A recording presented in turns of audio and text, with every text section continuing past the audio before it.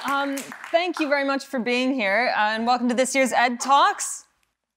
Yeah, it's very thrilling. I'm thrilled to be here. My name is Martin. I'm a comedian and a writer, and I'm very excited to be hosting this EdTalk. It's going to be an hour full of goodness, because the talk this year is about how TV can be a force for good in the world.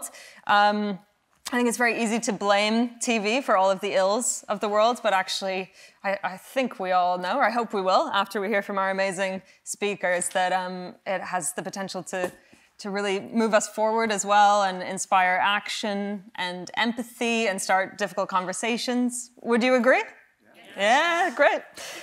So today we're going to be hearing from a brilliant and broad range of speakers on a broad range of issues. So it's everything from learning how to deliver shows with more purpose, social purpose, to addressing the biggest of all, how to save the world, how to save the world from climate change.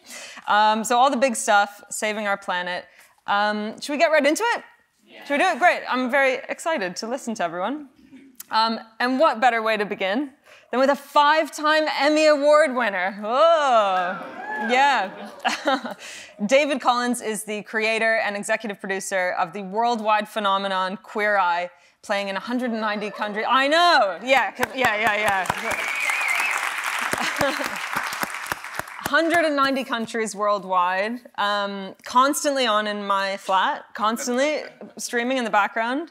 I've shed more tears than I thought was humanly possible watching Queer Eye. So, David, yeah, the stage is yours. Please welcome that was David. Fast. Thanks. That was fast, yeah.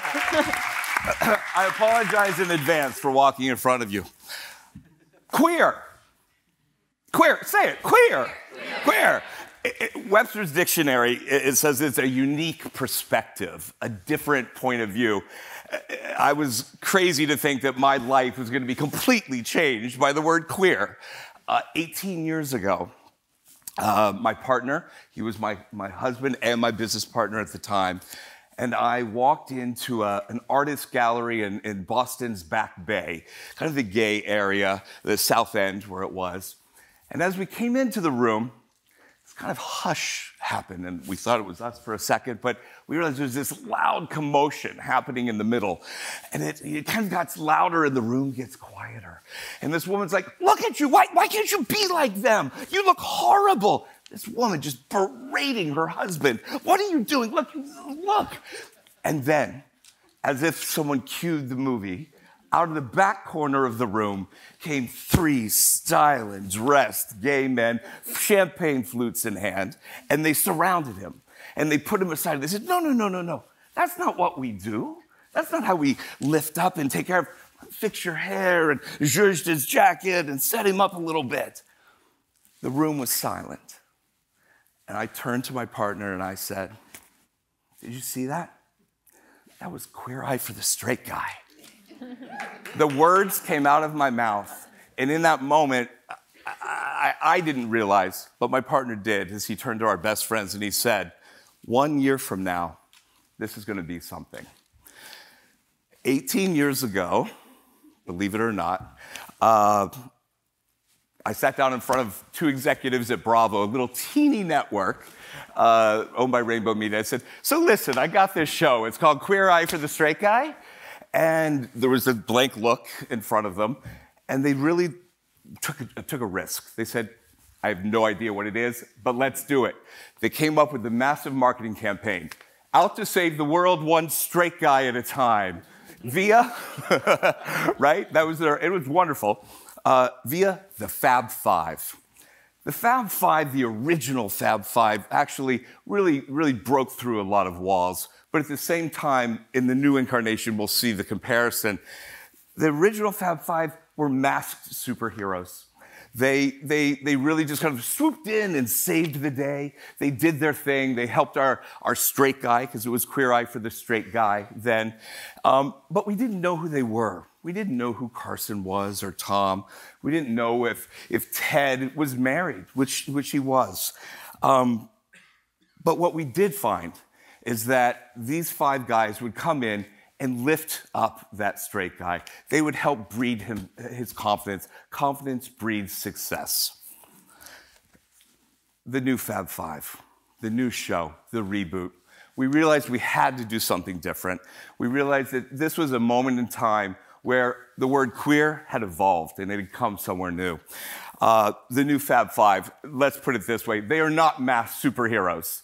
These are very unmasked men who come out and tell their truth and share their stories completely as themselves. We're gonna take a peek real quick at the trailer.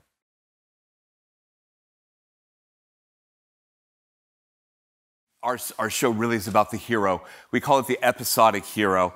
In each one of our episodes, that hero's truth and their story gets to connect with the Fab Five. The Fab Five get to share that Karamo, getting married next year, Tan, married to a nurse, a Muslim, married to a gay Mormon, a nurse, by the way, and he himself being Mormon. And Bobby married to another doctor. We get to learn about them all, but we get to hear Bobby's story. Bobby's story was a lot like mine. I grew up in the Midwest of the United States in Ohio. Growing up in a very religious Southern Baptist church where I was told every day, you're going to burn in hell. You're not the child that you're supposed to be. He had the same thing. Our hero, Mama Tammy, which I'm going to show you in a minute, really, for me, epitomizes why the show has transformation, why the show's working right now, because Bobby got to share his truth, and she got to share her truth, and it's through that we get to see what's next.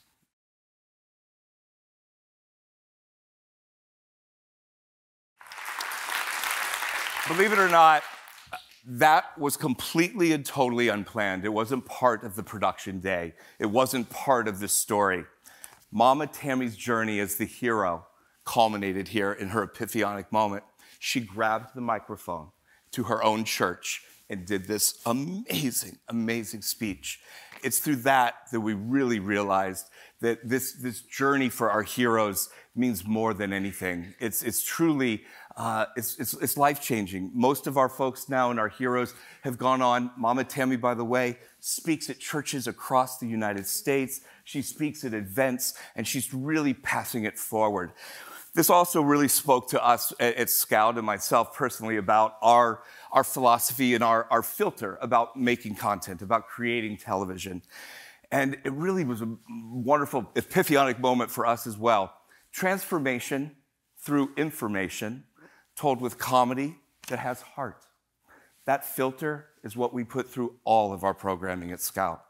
It's quite simple. If you boil it down, transformation through information, I'm going to share with you, you're going to share with me, and by sharing our truth and connecting, I'm going to lift you up and you're going to lift me up. And when we do that, we get to see each other for who we are. We get to change. We get to have that unbelievable realization that I am good, I am strong. Confidence breeds success, and when we get to share that, it really does happen. Ultimately, it's an inside job. These Fab Five do an amazing job of sharing their stories with our heroes, and we get to see those heroes truly see results. Did I think 18 years ago when I was standing inside that art studio that was going to be the purpose behind this? No, I didn't, but wow. What an amazing opportunity, but also an amazing responsibility. I wish I could make hundreds of queer eyes. I wish everything was a queer eye, and so do the buyers. But I can't. But what I can do, and what I have a responsibility to do, is to try and tell stories like this. Thank you. Thank you, David Collins.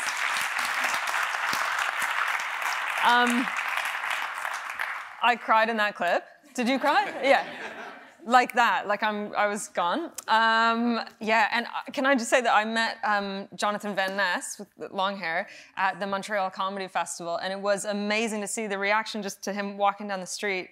It was like he was Jesus. People were trying to touch him, people wanted to hug him, and people across all demographics too, and groups of big drunk guys, intimidating groups of guys, like lads, that just wanted to hold him and kiss him. Yeah, it was incredible, yeah.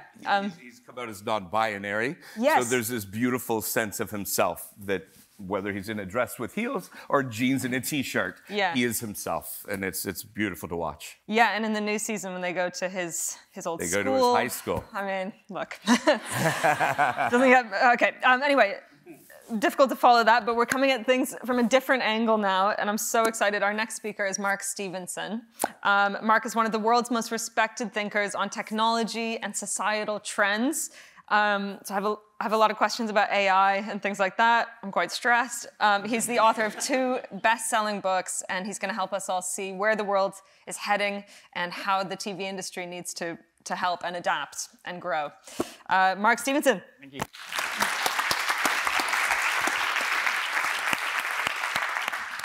Okay.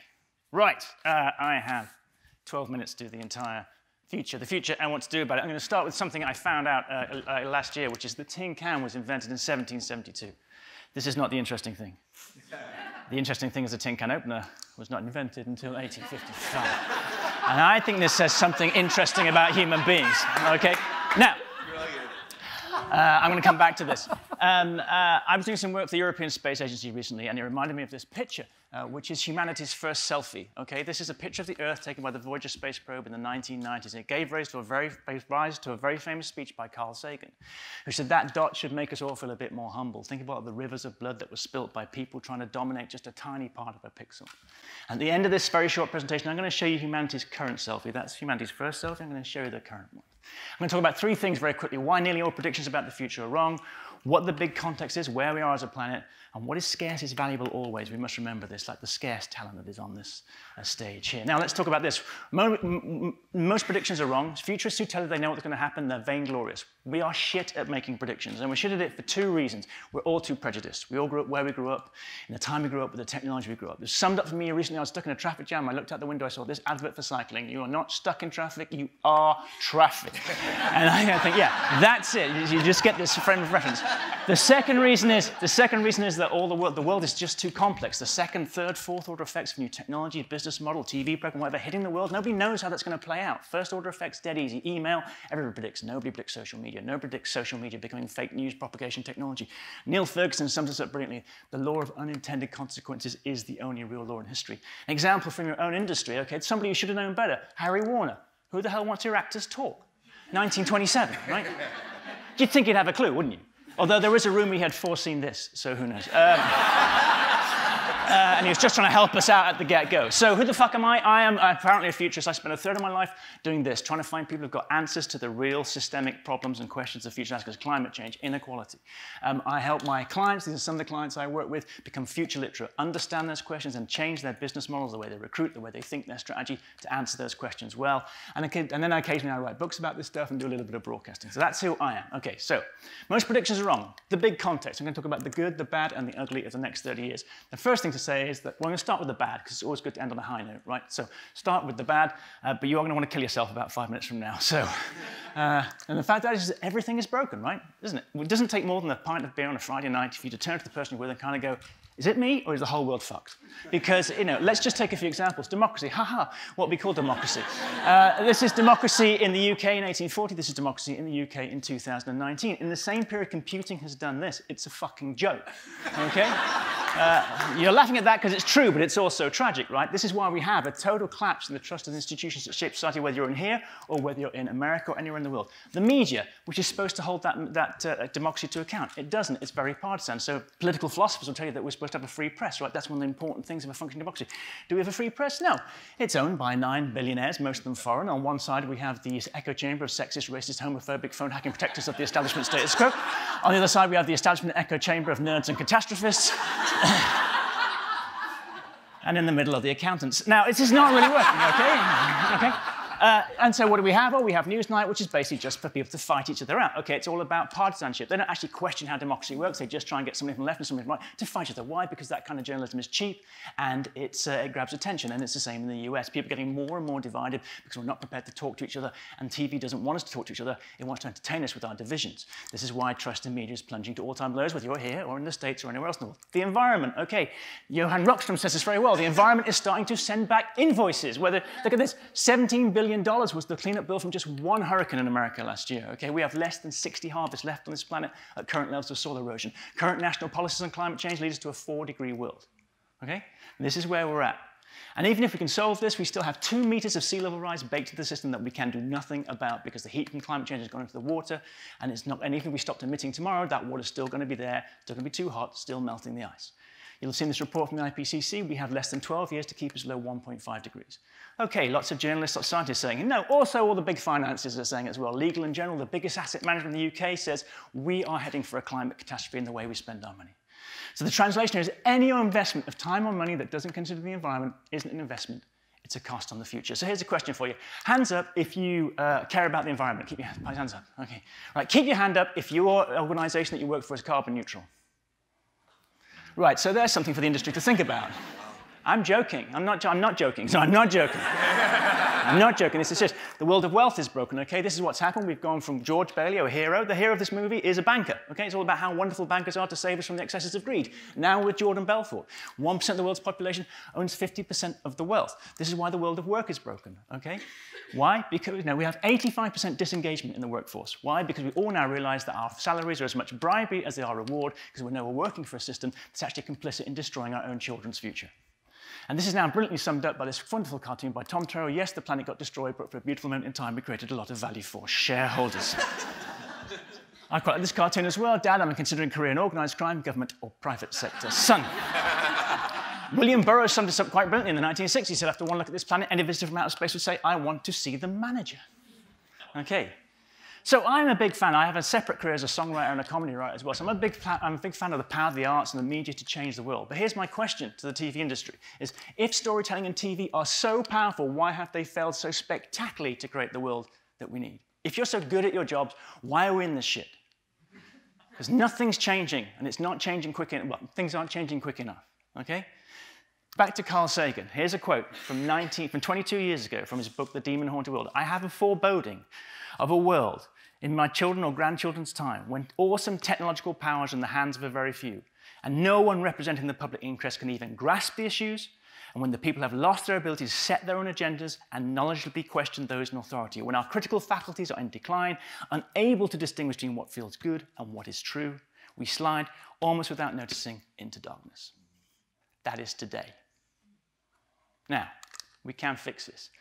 That's what I do. I spend my time looking for people who fix these problems. So whether it's towns in the middle of Texas going over to renewables, because it's now cheaper to use renewables in central Texas than it is to use oil, whether it's open source systems of discovering new drugs, patient networks getting together, urban farming, rebooting cities like Detroit, blockchain technology, what I found in all my work is that usually what systems change that really works is what I call bottom-up diverse collaboration. It comes from the people, it doesn't come from the leaders. Usually democratized by a new technology, a new business model, a new way of connecting to each other. But why does it always work? It comes up time and time. Why? Well, because it's the way that human beings build trust. So this is how it works. First, we share stories, okay? And when we share stories, then we can build a level of trust. Now, this person is not trying to kill me, okay? So now I will share information, stuff that's true. When I'm happy sharing information, maybe I'll start to share assets. Yes, you can borrow my lawnmower. You can babysit my kids if you think of your kids as an asset. I mean, you know what I mean. But things of value. This works with organizations as well as people. Then people start to do projects together, and then they start to question their priorities, okay? Now, what's interesting about this is that this is looking at levels of socialization here, how socialized you are. And it turns out that the biggest indicator of whether you live a long and happy life is how socialized you are, okay? It's more important than giving up smoking, quitting drinking, exercise, how socialized you are. So diverse bottom-up collaboration isn't just the way we work, it's essential to our well-being. And what's wrong with the world, and the TV industry is part of this problem, is that somebody at the top, usually a commissioner, decides the priorities, then they decide which projects need to be done, then they decide which assets need to be cleared, then information, then they'll finally sell it to the people or the viewer. Their viewer is the last person on their mind, actually. Okay? So how do you get up this ladder? How do you get this virtual ladder? You do what I call a participation virus. There's a lot of my work is creating participation virus, and a participation virus is where the act of replication is itself enjoyable. So there's a reason this book is called The Joy of Sex, not the actual horrible nightmare of having sex. And it's because Mother Nature very carefully, very sensibly decided that the act of replication would in itself, most of the time, be enjoyable. If having sex was like having a wasp, this audience would be much smaller, okay? Consumerism does the same thing, tells us that shopping is in itself an enjoyable thing to do. So we need to make improving the future a participation virus. And this is where your skills as program makers start to meet the grand questions. How do we turn it away from just debate, but into participation, collaboration? That's the good news. We can do that. And there are people on this panel who have been doing that, okay? I said I'd talk about the good, the bad, and the ugly. The bad is it's fucked. The good news is most of it is fixable except for the sea level rise. And the ugly news is it's going to get messy. All bets are off for the next 20 or 30 years, okay? You have to change. This is not business as usual. We have 13, 14 years to save humanity, which means stop competing and start collaborating. I said I'd talk about one final thing. What is scarce is valuable always. We are not short of technology or inequality or ways the climate can kill us, or indeed stuff to watch. And by the way, if you're going to watch anything, Meg's new series is fucking amazing. But what we are short of is this: empathy and collaboration. And the media does conflict. You thrive on conflict. How many times have I sat with commissioning editors and they go, your ideas are really interesting, Mark, but there's not enough conflict. Where's the enemy? That's how we tell stories. Well, that story doesn't work because it's cheap until it isn't, until we find ourselves divided and our divisions made into entertainment. We need engagement, not distraction. We need stories of collaboration, not conflict. I quite like Jesse Owens' quote, the great Olympian. He said, find the good. It's all around you. Find it, showcase it, and then you will start believing it. And as a society, as a human race, we need to start believing in good in ourselves again. Otherwise, we are fucked. The future is not a zero-sum game, but most of television seems to assume that it is. Somebody has to win, somebody has to lose. No, we're a co-inspirational network, and we have to work together. Some people understand this. The wonderful Luke understands this, and he's going to talk about this next. We cannot solve the problems society and human race face without people like you really waking up to this and starting to work together rather than competing for people's attention. Now, I said I'd show you humanity's selfie as of today, and it was taken by my friend Kate. Kate's a wonderful economist. She should be on television constantly. She's come up with a way of thinking about the way the economy works, and it's a very simple diagram. She says, look, in the middle of this diagram, there is the human race. And it basically says we must agree that every single economy in the world, our systems must raise people above certain levels of standards of living. They must have energy and jobs and voice and resilience and education and income and water and food. Everybody agrees that. And on the outside of the circle says there's certain things that the economy can't do. We can't have too much fresh water depletion or climate change or phosphorus in the soil or soil erosion or acid in the oceans. So she says that green space, that's the safe operating space for humanity. That's where we need to be. That's what all of us, I don't care what industry, and that's what we all need to be aiming for. And some of my clients now use this as their boardroom table to make decisions now about what they're doing. Now I'm going to show you the latest figures from the UN based on where we are on all of those metrics. This is humanity's selfie as of today. So when you're making your programs, maybe you want to think about that. Because unless you're getting us inside that green, safe operating space, what you're doing is irrelevant at best and dangerous at worst. Philip K. Dick said, reality is that which when you start believing in it, doesn't go away. And this isn't going away. Catherine the Great said, a great wind is blowing that either gives you imagination or a headache. Hopefully, it gives you both. This is the world you inherited. This is you. Thank you very much for your time. That's amazing.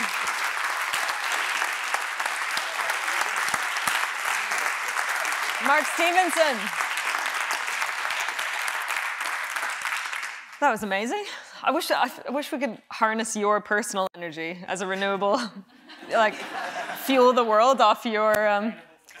I think, did you say that there was 99 slides in 12 minutes? That's really impressive. Yeah. I can't believe that about the tin can as well. Should we keep moving along? Yeah, wonderful. Our next speaker is Luke Genower. Luke creates and develops some of the best formats in TV right now. His shows like Old People's Home for 4-year-olds and The Restaurant That Makes Mistakes tackle some of the biggest issues in society today, always in a very entertaining, a very heartwarming and wonderful way. He's definitely somebody who's finding the good in TV. Please welcome Luke Genower.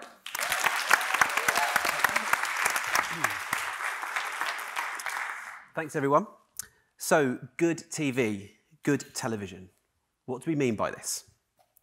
To me, good TV is a programme that has virtuous purpose and intent, that has a powerful message which holds a universal and undeniable truth, a truth that is uncontentious, not political or divisive, a show that makes life better.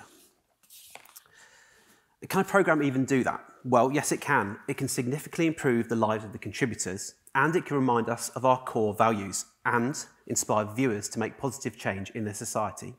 Moreover, galvanise them into action. So over the last 4 years, I've had the rare pleasure of creating and working on 2 such projects with CPL and with Channel 4, the Old People's Home for 4-year-olds and the Restaurant That Makes Mistakes. So I should probably take this time to kind of thank all the brave and amazing contributors who took part in those shows and really trusted our vision.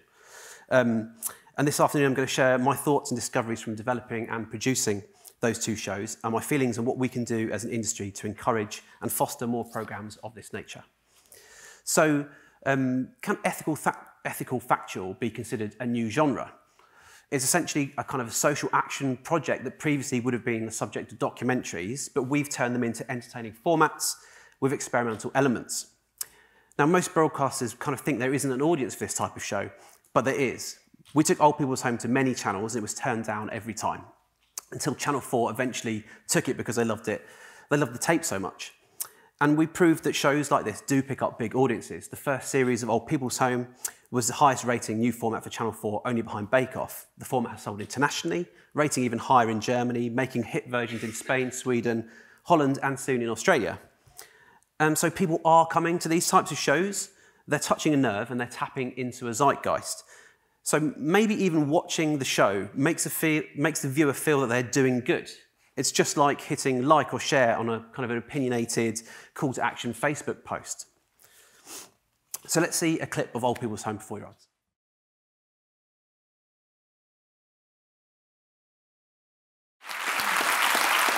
So, yeah, still love that show, still cry when I watch it. But yeah, we were kind of just researching alternative ways to how we can care for the oldest in our society. We knew it was a problem, and so we came across this nursing home in America, as we mentioned there. And they were putting the oldest in society with the youngest in a nursery that was embedded into the home.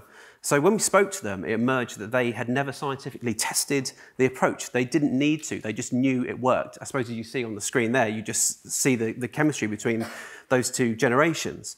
The residents were happier, more active, more engaged. The children were looked after, they developed faster, they grew up appreciating their place within society. So I had 2 immediate questions being a TV developer. I said, why aren't we doing this in the UK? And what would happen if we could test the effectiveness of this approach scientifically?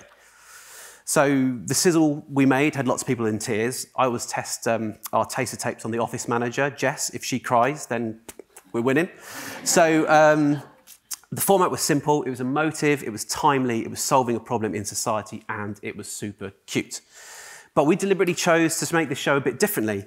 We felt that the strength of the intergenerational experiment was powerful enough on its own. We didn't need a hero, we didn't need Jamie Oliver telling us we were doing it wrong, there was no campaign, we just had something that was tangible, visceral, and it could take on a life of its own.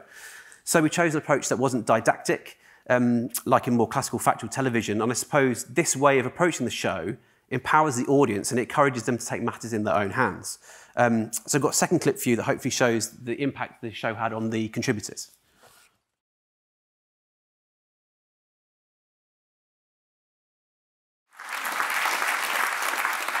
So in both series, all of our older adults became happier, fitter, and more able in a really short period of time, all because of the show and because of the kids. But one of the surprising things was the longevity and depth of the friendships that were formed. Like Ken and Lily, they still have Sunday lunch together now. They still do it. But we knew, when we were making the show, we knew that if no one watched the show, we could still be proud that what we'd done just for the 10 older adults and 10 children in the experiment. We just knew it had worked. Luckily, people did watch it. We were trending on Twitter. It was in all the newspapers. The office phone was ringing with people asking how they can link their children with the retirement community. And since the first programme, the show has won awards all over the world. It's been twice BAFTA nominated. And more importantly, there are now over 40 old people's homes in the UK that are simultaneously running a nursery facility on site. Yeah,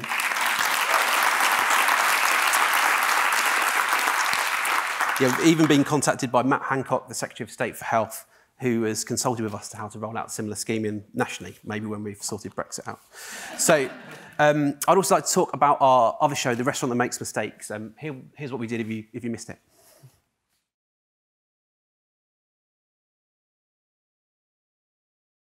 So yeah, I love this show. It's very special and perfectly marries a growing problem with an unlikely solution, much like in Old People's Home for 4-year-olds. Last year, dementia took over heart disease as the leading cause of death in the country, and over 42,000 people who are under 65 who live with the condition, only 18% continue to work. So that's kind of where we were kind of going with that idea. So the results were amazing from that show. Just giving the volunteers a purpose, a group of new friends and confidence in the abilities that they do still have made an amazing difference to their lives. But there were some improvements we didn't expect. So we only did it for 5 weeks. Some of the volunteers, their depression and anxiety disappeared. It was replaced by self-esteem and confidence. They improved their language, fluency of speech, their balance, and many of them went on to go and have lots of jobs afterwards. So the show literally changed their lives. But to have good TV, you need to have good ideas. So how do we do it? Let's not give you all the secrets, but generally we should all be making shows that try to change the world. It's okay to have that ambition. Why wouldn't we? We work in an industry that has the potential to reach millions of people and change their minds and influence them for the better. And I know this sounds a bit naive or a bit hippy-dippy, but I don't think it is. I think it should be our intention to do this. So, I mean, could we make The Apprentice, but for the unemployed? Could we make Location, Location, Location for homeless people? Come dine with me at the food bank? Queer Eye for the environment? Why not? So without meaning to get too political, budget cuts, disappearing social services, 10 years of austerity mean we live in a Britain that needs fixing. And having a bigger worldview, being ambitious with your goal is what we do at CPL, and we kind of regularly try to solve all world problems in a Monday morning brainstorm. But all of our shows are they're good ideas independently of whether they're a TV show or not, and I suppose that's the point. We always try to solve problems using surprising solutions that go against conventional wisdom. So that if the government aren't doing their job, we need to come up with ideas that people can do for themselves. Often these ideas are bizarre and simple as well as being entertaining, and we search out for things that communities and individuals can replicate. So, for example, we've been working on an idea whether putting a dog's home in a community can reduce crime levels. It totally can, and it would work. And it's a perfect joining of a problem with a left field solution. It always helps, of course, if similar schemes already exist. And these ideas then aren't just a TV construct, they're kind of an elevation of something that is already happening in the world. So, yeah, just to summarise, this type of programming has been described as ethical factual. This means that the intention of the programme sets out to change society, that it is morally correct, that it has a noble purpose, you cannot deny on a human level, and it's principled in its application, and more importantly, these shows do have an audience. So I think TV still is one of the most powerful influences in society, and we have a duty to try and harness that power and make a better place to live. So let's try and change the world, one show at a time. Thank you very much.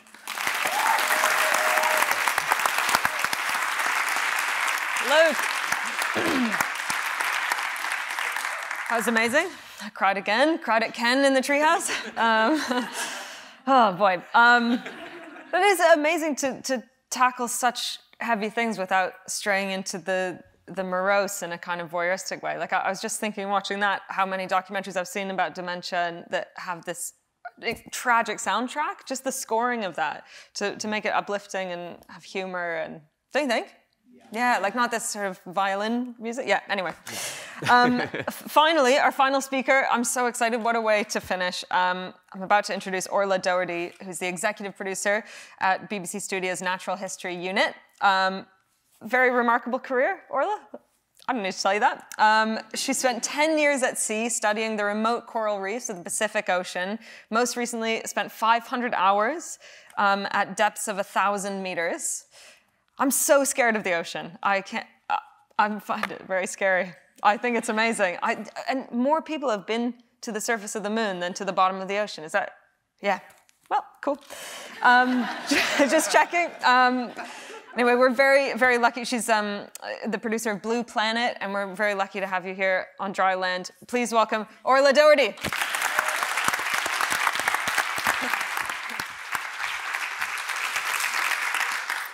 It's 12 men to the moon, have actually stood on the moon, and 3 men, boring, have been at the deepest part of the ocean. Yes, it is crazy. It is crazy. It's very nice to be back in this festival because I haven't been here since the mid-1990s when I was working in Janet Street Porter's department at the BBC. Did I hear laughter? Myself and a young lady called Emma Swain were dispatched here to make a film with a young gentleman called Normski. Yes, now we're really hearing laughter. And it was a film about how to get into television. So obviously I followed all his advice, and here I am. Single-use plastic is a phrase that is now as household as the cotton buds and plastic bags and water bottles and all the things that make up that bucket of stuff. But actually, it's really not that long since we didn't really know what that meant. We certainly didn't really grasp the implications of our fondness for it.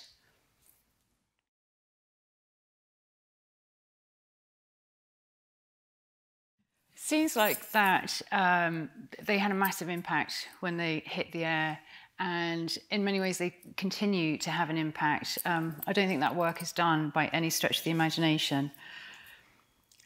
I started out in populist, factual telly, hanging out with Kevin MacLeod, making grand designs, hanging out with Lisa Tarbuck, making She's Gotta Have It, just like really fun TV. And then I found something more exciting to do. I love telly, but I found something even more exciting to do with my life, and that was scuba diving. And the minute I put my head underwater, that was it. Everything changed forever. I had to leave London. There aren't any coral reefs in London, apart from in aquariums. And I ran away to sea.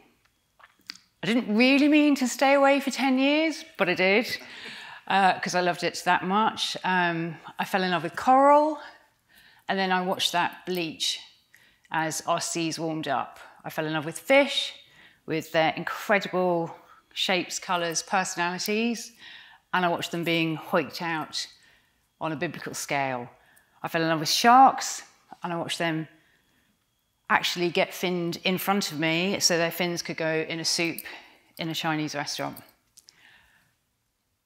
And I came back with all of this stuff, all of these images in my head, and I didn't quite know what to do with it until I heard that the incredible Natural History Unit were making a follow-up series to Blue Planet 2. So I stuck my hand right up in the air and said, pick me. I've seen a lot, I know a lot, and I really want to tell the world about it. When I was out at sea, I was with a tiny NGO, and we were trying to be a big voice for a big world, the ocean, and we just couldn't quite punch through. But I figured that perhaps the Natural History Unit and the BBC could. We had one focus with Blue Planet 2, and that was to find news stories, because we figured if we could find news stories and new behavior, even new worlds, and use new technology to tell them, then we might be able to have our audience fall in love with the ocean. And if they fell in love with the ocean, we thought by stealth we might get them to actually get involved with what's going on in the ocean. So we worked with everyone out there with eyes on the ocean, and that's scientists, fishermen, divers, oceanographic institutions, marine biologists. We launched 125 shoots. We filmed in 39 countries, which actually is a bit of a meaningless fact because the ocean doesn't do national borders. And we filmed non-stop for 3 years. One of the most ambitious shoots we attempted was my last one. So we'll just watch a moment from it.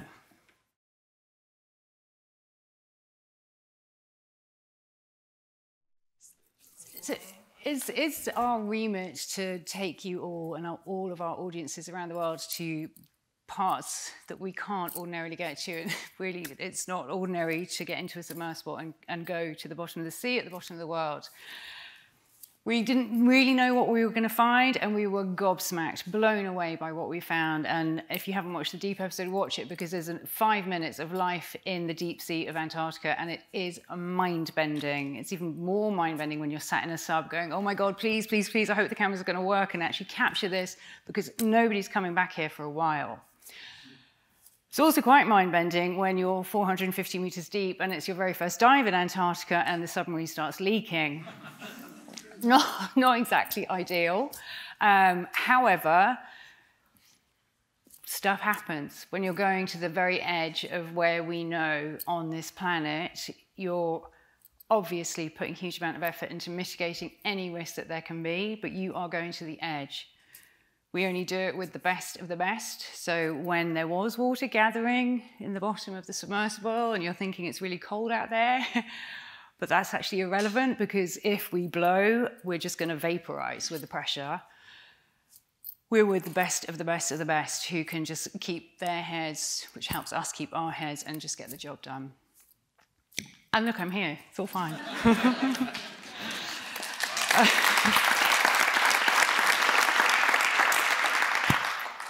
We did not set out to make an environmental series.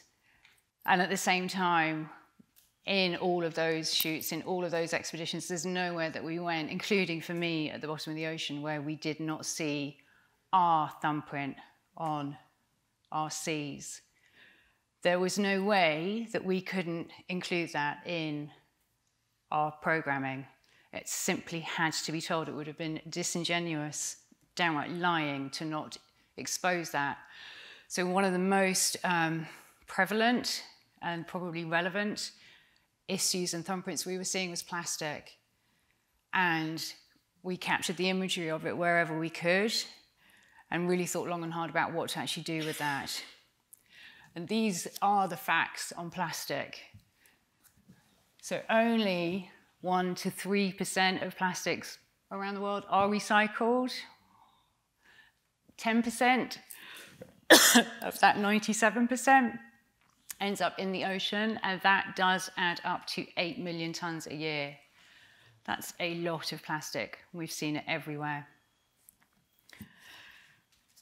The clip at the front, the albatross, that broke people's hearts. It broke my heart when that story came back from South Georgia.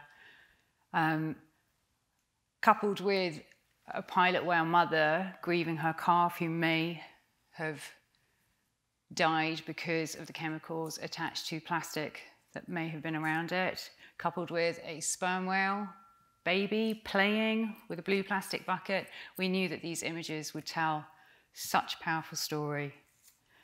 I don't think we quite knew what the impact would be. So the final episode, Our Blue Planet, where we went with scientists to the front line of understanding what they're trying to find out about our ocean and what state it's in and what we've done to it and what we might do to try and fix it. That aired in November 2017, and it had really quite an impact. 14 million viewers. We just switch the slides. In general, the series, I mean, you can read all the stats. It's massive, massive, massive, massive. I won't read that for you. Huge reach, huge impact, recognized. But I think for us, these are amazing, absolutely amazing, amazing, amazing. But it's the legacy, it's the follow-on from this initial bomb of implosion of reaction to it, and it's what actually then happened. Then where did the story go? And it's things like knowing that there's now attempts at really trying to eradicate single-use plastic in this country. There's the EU making legislation to get rid of it. It's happening. Don't get me wrong, I'm not saying it's happening because of Blue Planet 2. We did not do the heavy lifting, we did not do the work, but we were the great big foghorn shouting about the work that had been done. And that was us being able to act as a force for good. One of the scientists that we worked with, Professor Richard Thompson, really captured it. There's a quote from him on the next slide. He said, "A few minutes of coverage by Blue Planet 2 has done more to raise awareness than the decades of underlying research could ever have done alone." And I think for me, that was the verification and the sort of silent, gentle pat on the back, not "God, you're brilliant," but you've done your job. Our job was to put the ocean on everybody's agenda, to get people really thinking about it, talking about it, but most importantly, getting up off their sofas and doing something about it. There was a poll after Our Blue Planet, and nearly 9 out of 10 people who had watched that episode said that their attitude and their behaviour around plastic had changed. That's amazing.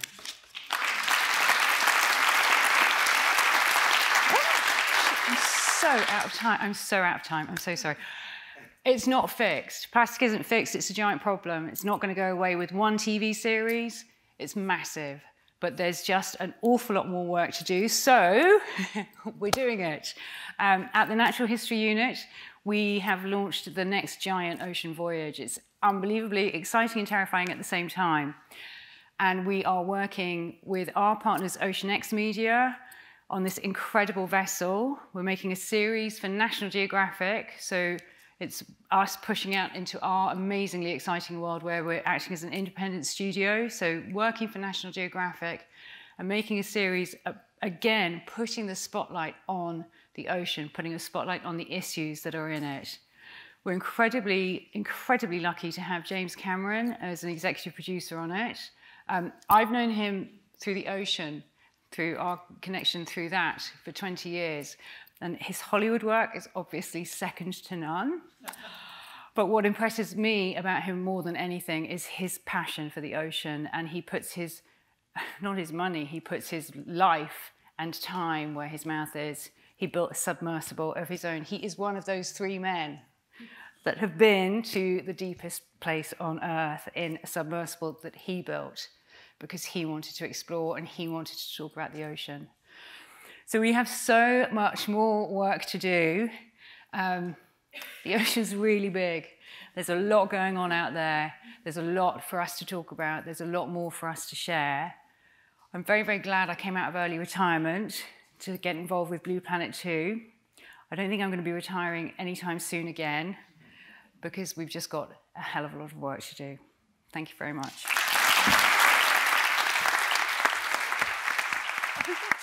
Thank you so much.